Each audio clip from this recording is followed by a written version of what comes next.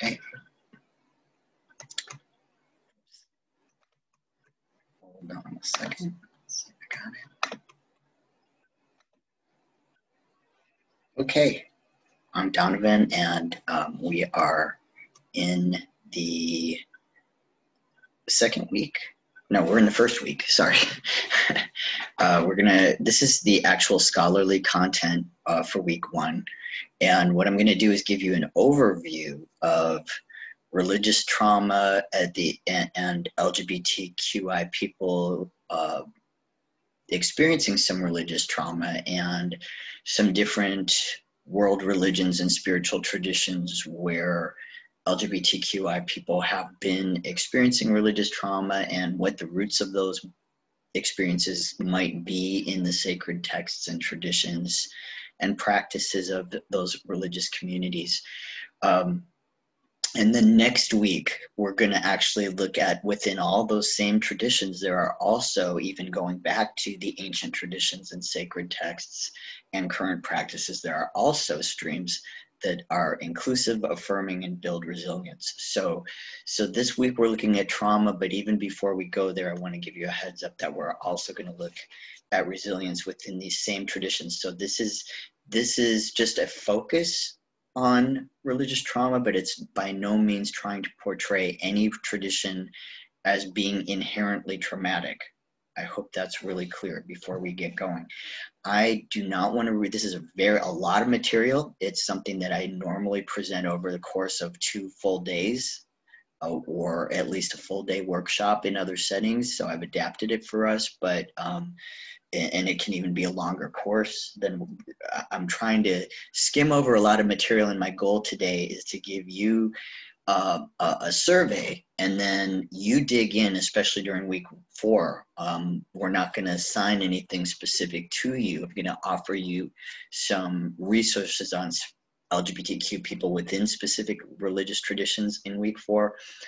But so today I'm just really skimming a surface and inviting you to dig more deeply into the different resources that I'll mention today at any time point through the 4 weeks that we're together. And my slide isn't, there we go. Okay, so first of all, I wanted to mention a specific learning goal. One thing that I wanted to do is draw on some material that came from a recent course we did in this program called Human Rights and Global Advocacy. So one of the things that we've been learning about over the course of this program, and particularly in that human rights class, is that usually when LGBT people around the world and in this country are when their legal rights, civil rights are violated, when their basic human rights are denied, that's usually done from a religious perspective, even in countries that aren't overtly religious states. So, you know, we saw in the human rights class that usually what LGBTQ people around the world get arrested for is blasphemy laws, or violating blasphemy laws, or some sort of moral conduct that's really interpreted through a religious lens. There's some other stuff here too, but you know, we've certainly covered in many other courses. If this is your first course with us, I just want to mention it, that there's a lot of data that shows that LGBT youth are bullied 3 times as much. 9 out of 10 LGBT students report being harassed at school. I'm kind of aiming that in this academic environment that we're in right now. And that LGBT teens and young adults are 4 times as likely as their straight peers to attempt suicide. So the reason I'm bringing this up is just to say that to be an ally, to be informed about what's going on here, lives are at stake. This interpretation of LGBTQ identity as being blasphemous or immoral is something that has life and death type of consequences. And I know many of you know that, but that's why we're digging into this topic. I'm sharing something that actually was shared by a student in this program initially, but to remember that gender diversity, in a sense, is it's a religious issue, in the sense that many religions look at gender as being only male and female as assigned at birth. And some cultures, as we see here, some cultures and religions have gender diversity built into them. When we deny gender diversity as this is from transequality.org, but which is a youth organization, by the way. They're a great trans youth organization. But anyway, it's inherently racist. So if we're doing anti-racist work, which I know most of us now are, if we haven't already been long time committed to that, we should be committed to that now. So dealing with gender diversity is an anti-racist thing to do and an intersectional thing to do. I talk about it a little bit in a lecture that Amy and I decided to make optional for you this time because there's a lot in this week's lectures. Notice that we didn't give you any other course videos to look at, and the reading is actually pretty light this week too. But there's a lot in the lectures. So I'm just going to say that in the optional lecture, I go into this more, but just to kind of revisit it quickly. Again, gender and sex are usually seen as basic categories in every culture, and when people color outside the lines of however gender and sex are defined in a culture, of course that varies in culture from culture to culture and within cultures over time. But however people are defining sex and gender at any given time within a culture, when transgressions of those boundaries happen, societies usually feel like that's a moral threat and a threat to their group unity. So they react very strongly to that. It's like the threat of danger and collapse of the society to them. So it kind of, again, I go over this a lot more in that Why Building Bridges lecture, but when we know that, it might help us understand that the intensity that some people direct at those of us who are LGBTQI is not about us personally. We're going to see that in any human society where people feel like their core categories are being threatened. There's things we can do about it. We don't have to resign ourselves to that, but we're just looking this week at where the traumatic, the things that cause trauma, where do they come from? So one of the reasons that we're spending time on this week too is to know how to be an ally effectively. You're training to be LGBTQ leaders and maybe allies. So we need to know what trauma is so that we can do the really effective work in our community, which is to build resilience. And so we need to know what trauma is so that we know why we're building resilience and how to build resilience in ways that help with trauma recovery and help people be resilient in the face of things that are known to create trauma. I hope that makes sense. But one of the things we can do is really basic, and this is something that when you're in a position and people do ask you to do an LGBTQ 101 or a trans 101, or if you're an ally and your workplace is asking you what they can do better, this is a real basic one. So a way to build resilience and prevent relational trauma or not contribute to relational trauma is, of course, to use the words that people use for themselves in terms of their gender and sexual orientation and any other thing. Let someone trust someone when they tell you who they are and how they refer to themselves and how they want you to refer to them.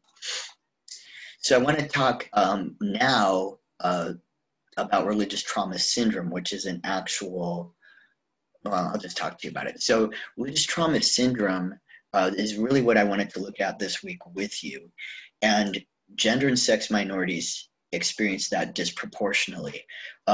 This particular trauma comes from things that would cause trauma from anybody: being socially excluded, being harassed, being abused verbally and psychologically, being threats of violence, being treated as if you're not a human being, being told you're not fully human. And then the religious dimensions of this include even not only threats of violence in this life, but for those who believe in an ongoing afterlife, to be raised with and internalize an idea that even after you die, you're not going to get relief from being tormented, bullied, and experiencing violence, because who you are is so fundamentally wrong that even after death, you're going to continue to be tortured. course, I'm talking about hell here. So that's very traumatizing, obviously. I would think that would be obvious. And then another trauma is to be told that if you're going to escape that threat of everlasting violence after death, then the only way you can do that is to live life celibate for the rest of your life and never have a partner, never raise children, just go through life entirely alone. And that's what you need to do. And then maybe you'll escape the clutches of everlasting torment. Another traumatizing thing that a lot of us older folks, but some younger folks too, have experienced. I know some of my students had experienced it. That I've shared with you. As I'm sharing my personal story, I'm sharing some things about the LGBTQI students, not personally, of course, but in a general way. Some things that they went through. So reparative and conversion therapies, including giving people hormones that don't match who they are, certainly, you know, sort of brainwashing type of thing, but trying to turn a gay person straight or a trans person cis or whatever, non-binary person binary, whatever it might be, but trying to fix somebody that isn't broken. And you know, for some of us went through decades of that. I was in reparative therapy on and off for 39 years. So and that's not unusual for someone of my generation, but particularly in religious contexts. Many of the folks I know who are LGBTQI too, and were raised in a religious family, underwent reparative or conversion therapies, which not only do we know don't work, but in many places around the world and in this country, they're banned because they're known to lead to suicide and lifelong mental health issues and so on and so forth. So they're actually very dangerous as well as ineffective. So here's a little something about religious trauma syndrome. The doctor who pioneered this is named Marlene Winnell. And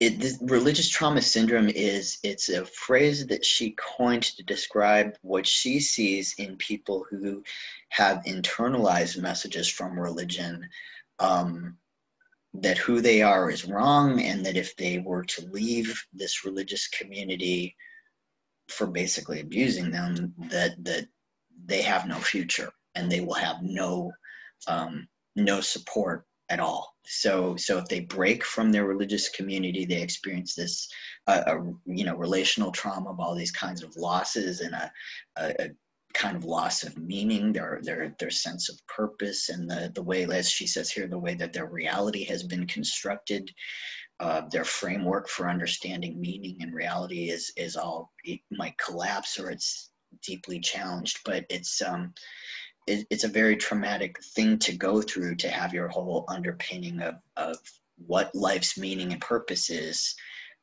Your choice is either I get to keep that or I can't be me. And so, again, disproportionately affecting LGBTQI people.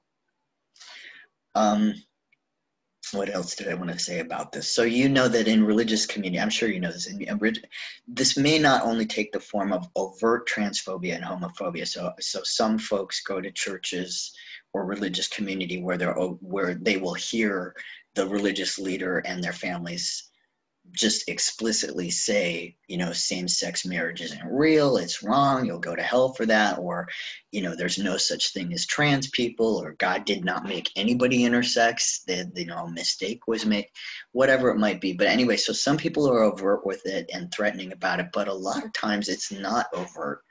So I wanted to just point out here that for some people, in many communities that will claim to be welcoming, I think this is where, it's not just my opinion, but when we study religious trauma syndrome, this is where it really gets insidious, because what happens is on the face, we're a family of faith, where we love everyone, God loves everyone, and that's the message in words, but the message in behavior is people are scared of LGBTQI people, they're scared their kid might be, and I know some of you in this program are the person that was raised in a family like that. So,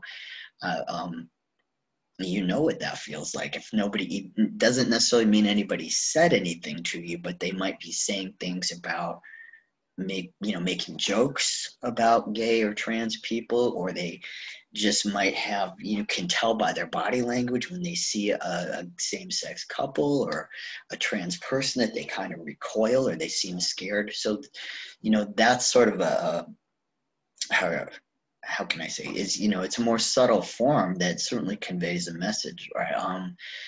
Another thing that, again, people saying these things may come across like they're trying to be loving, like that, what is it, concern, I forget what it's called, concern culture, whatever.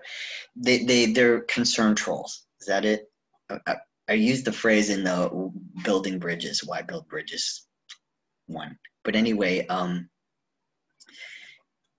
it's not a phrase I normally use. That's why I'm blanking on it. But anyway, so the idea that if they're telling you, like the reparative therapy, conversion therapy type of mentality is like, oh, we love gay people and we love trans people because God loves them, but they are broken. They are, they just don't know who they are. They're just confused.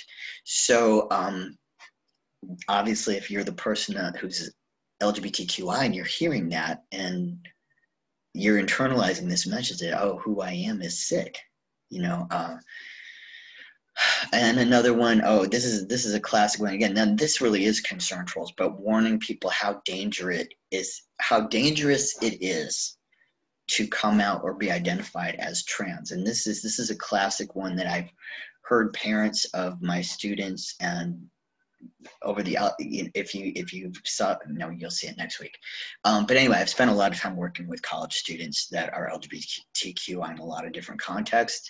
And that's really the classic response of the sort of passive aggressive, but loving parent. I just don't want you to get hurt. Nobody will want you. Nobody will want to marry you. And I don't want you to have to spend the rest of your life alone. People in the church won't understand. The rest of the family, that was the one I heard, was the rest of the family won't understand. You can just never tell anyone this. And this is what I was told when I was a teenager. And then again, when I was in seminary. So I kept going back into the closet.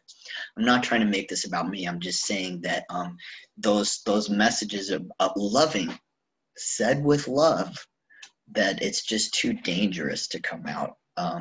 That is very traumatizing because it does encourage people to stay closeted and live a double life or just deny who we are. Another somewhat subtle thing, passive aggressive thing, I would say, but can be traumatizing or add a layer to this trauma, is to use disrespectful, dehumanizing language for queer people and gender diverse identities.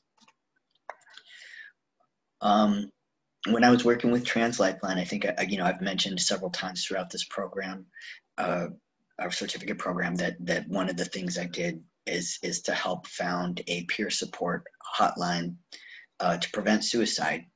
For trans people would answer the phone to help other trans people who were feeling, in crisis or at risk of ending their lives. And the thought was that we've been through most of our volunteers. By far, I think 85% or more were suicide survivors who were trans ourselves. So it was just a kind of, I've been there, I'm holding space for you, you're not alone. Anyway, so out of our volunteers, more than a third would describe themselves as having experienced religious trauma, specifically family rejection and related to religious beliefs. So it's very predominant in gender minority communities. One thing I wanted to look at before we get into the next 3 weeks where we're talking about resilience building is I want to share some scholarship on how trauma affects the body and the brain. And that's why I've found a lot of religious folks don't necessarily take gender and sex minority religious trauma very seriously. You might get a response like, well, those folks just need to toughen up or whatever. I do want to spend time with you, or at least let you know this is here to dig into. And there's more in terms of the required readings this week and next. There's more on brain science about how trauma affects the brain and how it affects. I have one of the only required readings this week is a very short little piece called Foreshortened Future, but it's about how the brain can't even imagine having a future. the sense of hopelessness that comes not just from not being tough. It's not that, but it's that the brain is so traumatized, it's so much in fight or flight mode, that the idea of thinking about where will I be 5 years from now or 10 years from now, or, you know, I'll get through this because tomorrow's another day, that's not really possible when you're in trauma mode. So, so I really just want to look at that with you and invite you to dig deeper into that. And it equips us to understand why LGBTQ people are experiencing such intense life or death reactions when we're dealing with folks who are coming at us from a religious perspective, especially if we share that religious perspective, and they're coming at us in these ways that we can't just easily shake off. Okay. Excuse me. So I'm not, what I would really like to do in this section is just point out to you that there's a lot here for you to dig into and not go through, because this is actually a long slideshow. So I'd like to tell you about what's here and have you come back to what interests you. Okay. So what I want to say here is that I'm drawing on I go to a lot of trauma recovery, trauma-informed care, trauma-informed teaching type of workshops put on by providers from all over the country, and sometimes all over recently I went to a collective trauma one that was people from all over the world. But anyway, this one, this is a doctor who's pictured right here. And she was teaching about the effect of stress on the body, toxic stress. When we're talking about trauma, she was pointing out that even if you don't have a full-on trauma reaction, to be constantly dehumanized, harassed, and living precariously at not having basic needs met and so forth, which again, disproportionately gender and sex minorities experience homelessness, extreme poverty, and things like that. That's a toxic level of stress and toxic to the body. It's not just a trendy expression to describe what it feels like. It's literally toxic to the body and brain to be under this prolonged life and death stress all the time. So what I added to what I shared from her here is that the family rejection, social rejection, loss of employment, employment discrimination, extreme poverty, this whole idea too, being told that who you are is not within God's will. God doesn't create people like you, and for you to live as yourself, even if you're unpartnered, for you to just be yourself, you're violating what God wants. Now, if you don't believe in God, maybe you can just shrug that off. But for folks who do, that's a very stressful message to hear. And of course, what I've shared with you here in the link, the blue text down there, is a hot link to this presentation, so you could learn more about what the body and brain responses to that level of stress are. But I did want to share with you just a quick graphic. This is from a different training, but I wanted to just share with you, though, just a little, I guess, easy to remember thing is that this level of stress, this level of trauma that's chronic like this and dehumanizing and who you are is wrong. This people that have suffered these levels of trauma, and again, let me be a little bit more clear. Family rejection is considered not just for LGBTQ people, but family rejection is considered a major trauma for anybody. And the only reason I keep bringing up, of course, LGBTQI people is for people who aren't gender and sex minorities, it's not really that normal for your entire family to reject you. That's not a super common experience for folks to have, except if you're queer or trans. And for trans people, it's much more common than it is for cisgendered. And I'm not saying you haven't experienced that. I'm not dismissing anybody's individual experience. I'm only saying in terms of communities, the highest percentage of people to just experience this as a group are gender minorities. But so these kinds of traumas affect the brain like a brain injury. That's what I wanted to get to with showing you this slide. The reason it's here, it's about brain injury, but the people who shared it, Child Savers is actually an organization that works with children who are survivors of trauma. adverse childhood experiences. You'll see that a lot in the slides I've prepared for you for the next 2 weeks. Adverse childhood experiences, there's 10 different ones that affect children's brains that get assessed in this ACEs, or adverse childhood experiences screening, that providers around the country use, and they've found, as I say, that the stress affects you like a brain injury. So you can't just toughen up from a brain injury. You can learn to work around it. You can recover, but your brain is different. When you've experienced trauma, it's going to be different. Your brain's just going to be different. Your reactions are going to be different. And, I know that's something I always emphasized when we were working at Trans Lifeline together is, all of us have relational trauma. We're pretty much all suicide survivors. We're helping other people who are calling us that have relational trauma. So it's important to just be gentle with ourselves and be aware that our reactions are different than the reactions of people who don't have trauma. It's not that we can't work around it. And here's a link to that foreshortened future article, but it's in the Moodle website. This is another thing I wanted to show you. This has come up a couple times, I think, in our conversations throughout the course of the program. But I wanted to just remind you that one of the things for a person who's experienced trauma, what that means is our brain has been in that mode. We've been in some situation we perceived to be life or death.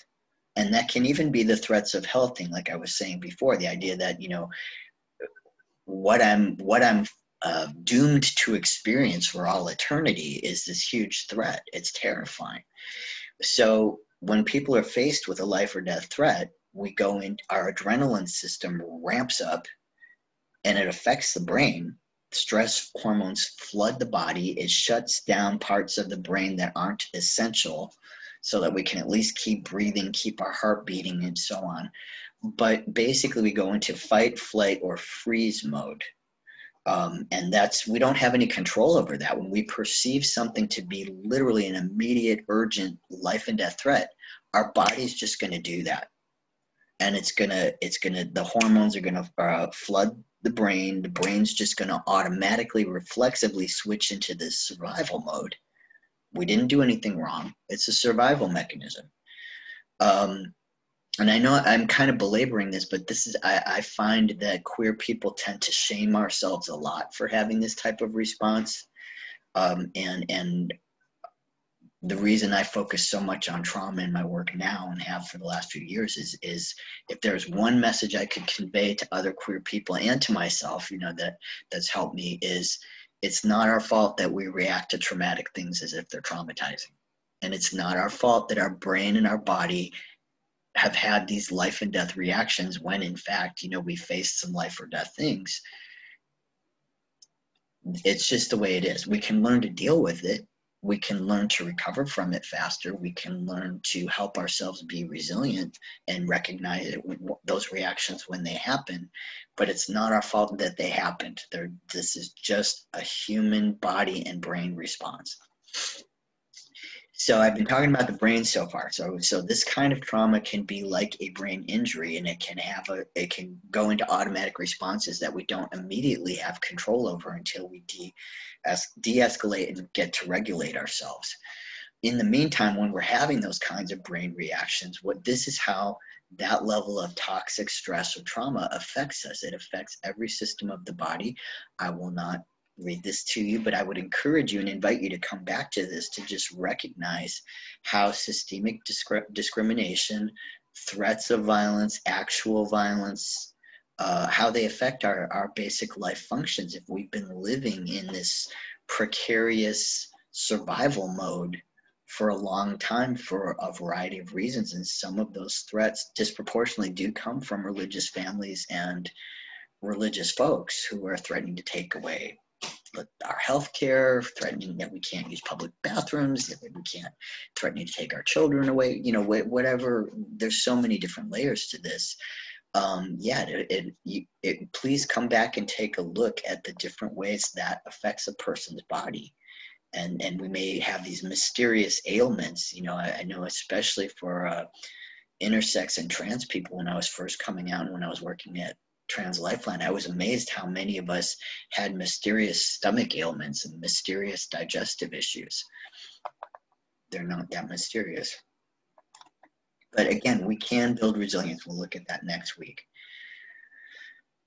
So again, there's just more here. This is how, now what I was looking at is how does this affect our relationships? We've looked at how does stress affect the brain? How does it affect the body? It also affects relationships. So people that have been traumatized by telling us we're not human and all these other things that some of us, many of us go through, then it affects our ability to trust. It affects our ability to self-soothe. It affects our boundaries. And those things just take work. If we know this, then we can take a little, my experience is that we then can experience recovery if we're willing to look at this and recognize this and not blame ourselves, but just say, okay, these are things that happen when somebody's been traumatized.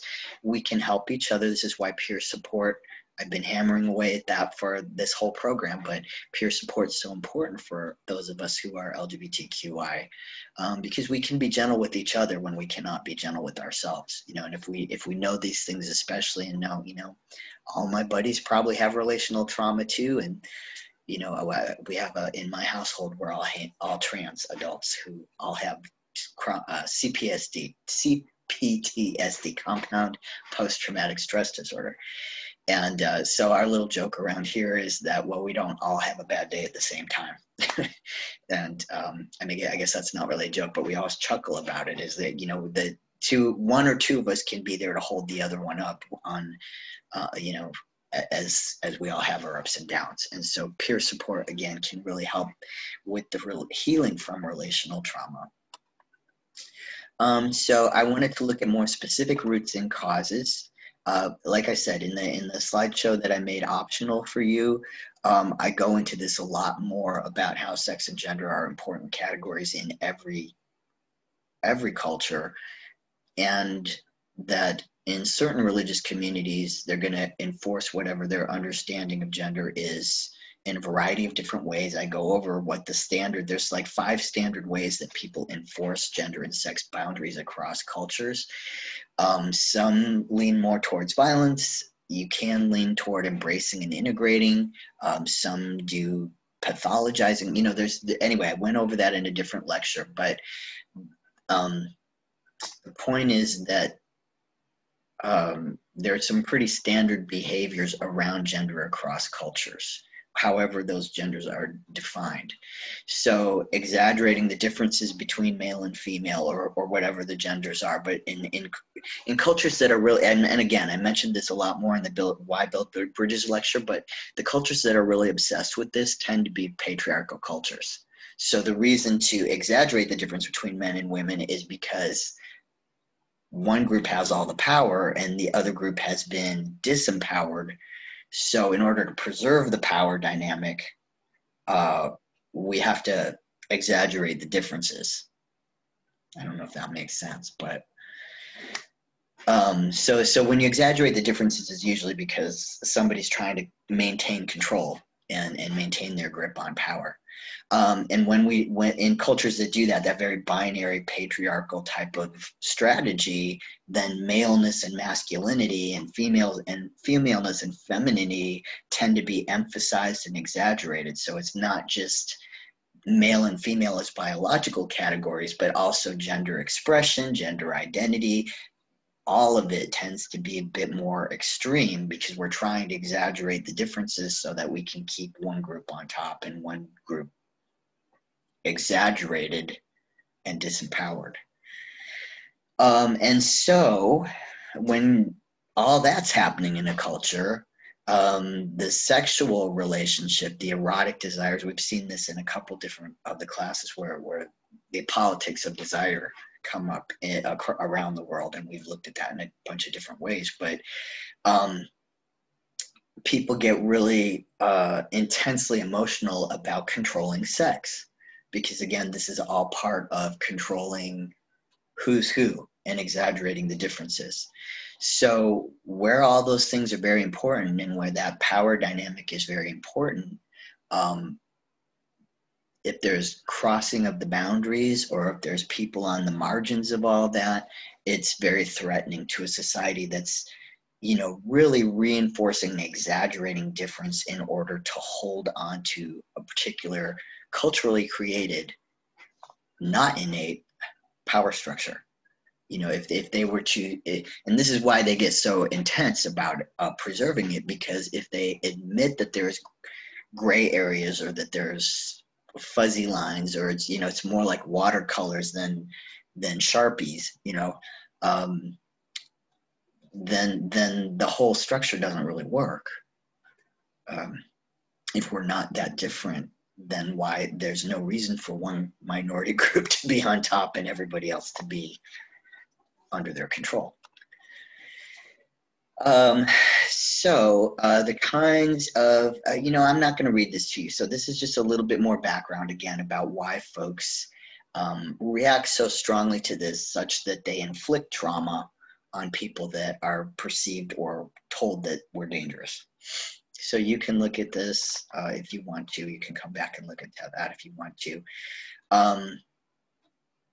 Yeah, and again, I've talked about this in the other lecture that I made, and in other classes too. We've talked about this a little bit. But some of the things that we do, this is where I really wanted to hone in. So I've already kind of, I think you've got the point that it's seen as dangerous to patriarchal cultures, especially, to blur the lines of gender and sex, and how they enforce that. And this is where it comes to what we'll see as we look at individual religions, is they'll get legalistic. So those fundamentalistic religions, and it's not just one religion, but the strains within any religion that get very moralizing and very, you have to do it this way. And there's a strict list of do's and don'ts, and there's strict codes, moral codes, and you can't go outside of those. So they could get legalistic about it. They could have purity codes that aren't exactly laws or commandments, but this is a common one in evangelical culture. The cult of virginity, the whole, I'm more familiar with the evangelical Christian culture, so I'm just going to give these examples because they're the ones I know about. But there's a trend in some, or there was at least a trend of fathers giving their young daughters a purity ring that she would wear on her wedding ring finger. And this was supposed to be symbolic of a pledge that she was going to preserve her virginity until marriage. This sounds like something from hundreds of years ago, but this was something that was happening when I was teaching college at an evangelical university. This was something that some of my students had experienced. So it wasn't that long ago, and for all I know, it's still going on. I'm just not having any interactions with that culture. But so I bring that up just to say that it might be socially rewarded. It might be not enforced through like threats of violence or anything, but it could be you just get, socially rewarded and kind of, honor shame type of behaviors, appealing to imagined potential social consequences. That's one that's used a lot by right-wing lobbying groups in the United States when they claim that, if trans women are allowed to exist, then children will get molested in bathrooms, or if trans people are allowed to play on sports teams, then high school girls will get molested in locker rooms, or there's all kinds of stories that are made up to create outrage. There are things that would create outrage, but the thing is that the potential social consequences that are held out as threats are things that don't happen. They're not real threats. Anyway, that's a strategy that's used not just in the U.S. now, but it's standard in all kinds of societies. I'm just giving you contemporary examples. And then another really powerful one, and this one is the one that I see the most in the people I know who are LGBTQ and have been raised in a religious setting or have been by choice part of religious communities for a long time, is the internalized fear. In other words, folks, even if the folks around us are not overtly violent, if they're using that love the sinner, hate the sin kind of language, that can be enough to convey a message to us that I have to hide who I am. who I am is seen as sin, and I can't inflict that on my family and the people I love. So the fear of social ostracism that we internalize then shuts us down and causes us harm and keeps us in the closet without anybody else really having to do anything to us. We police ourselves because we've been taught and trained to do that. I'm going to pause here, and I'll do a part 2 of this. And we're going to actually, as you can see, the interactive map of world gender customs here, the heads up is the next part of what we're going to cover has to do with different world religions and what they specifically do, what people experience in the different traditions around the world. So, okay, I'll stop there.